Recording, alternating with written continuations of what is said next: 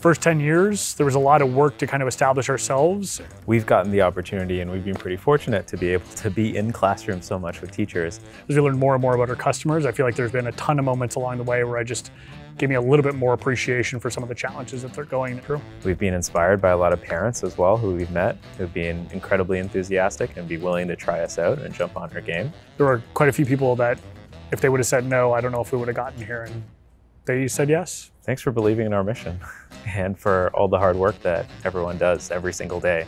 Let's go start transforming education with that foundation. Now we're in a position to actually start doing that. So I'm really, really excited about first 10's great, first 10's over. Let's go focus on the next 10 and doing something absolutely amazing so that people don't ever forget the name Prodigy.